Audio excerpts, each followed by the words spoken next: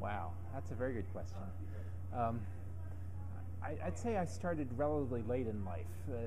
It's not something which I could say as a young person in college I did much of.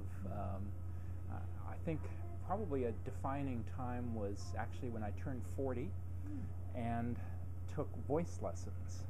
So that forced me to sing in front of other people, which, if you can do that, then you can do anything. So it was sort of taking a chance, and I'm not that good a singer, but even so, it gave me some more confidence that if I could do that, I could speak in public in other ways as well. So that, in a sense, might have been a significant change at that point.